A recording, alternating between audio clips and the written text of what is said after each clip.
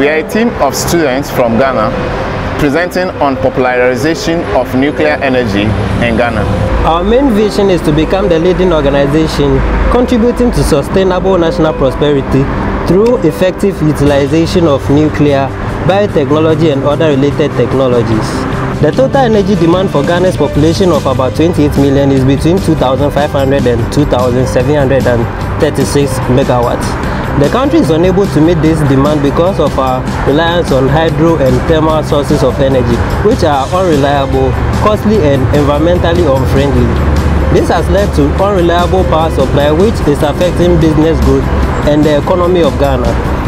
With nuclear energy being the most reliable, cost-effective and environmentally friendly source of energy production, Ghana has signed a memorandum with the government of Russia to build a nuclear reactor to the specification of Russian standard.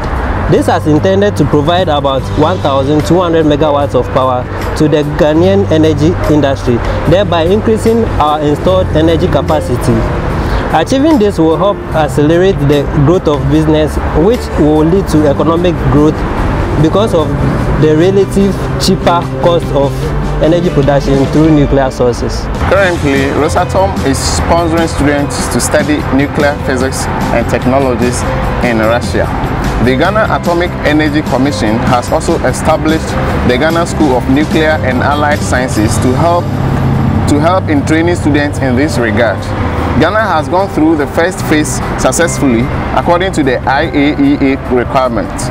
Necessary legislations and regulatory framework have also been considered and completed. Ghana has a research reactor known as Research Reactor 1 with thermal capacity of 30 kilowatts. The research reactor is used for training nuclear scientists in reactor operations, core conversion, reactor physics calculations, etc., which will enable the country obtain the required manpower for its future nuclear power program. Finally, we want to express our sincere gratitude to the government of Ghana and Rosatom for their support granted us. We also want to say a very big thank you to Tom's Polytechnic University for their academic impartation that has been granted onto us. Thank you. Spasiba.